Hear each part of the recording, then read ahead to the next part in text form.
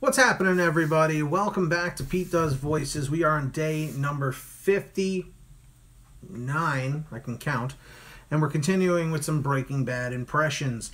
Now, one of the impressions I actually completely forgot to do was Hank's sidekick and brother-in-arms, Steve Gomez. Now, Steve Gomez, or Gomi, hey, Gomi! He's got like that, he's of Mexican descent, Latino descent, and he's got just a hint of an accent, So, like for instance, when Hank was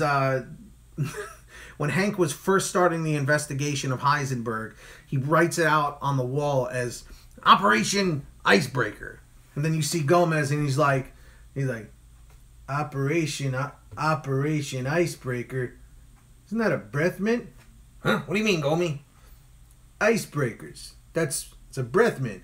Every time I think of this, I'm going to think of Operation Breathman. Every time I'm on a stakeout with you, I call that Operation Breathman. Now, come on, guys, seriously. Come on, Hank. Are you going to El Paso? El Paso? I don't know.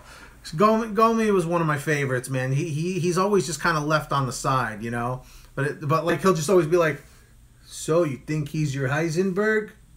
It's very, very subtle. A lot of people forget about Gomi, God rest his soul.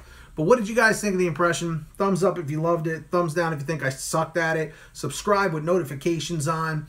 And request a voice you'd like to hear from anything. And if I use it, I will absolutely shout you out. And that's pretty much it. I'll see you guys tomorrow for day number 60 here on the Daily Voices. I appreciate all of you guys watching. Subscribe with notifications on, and I'll see you guys next time. Take care of yourselves and each other. Peace.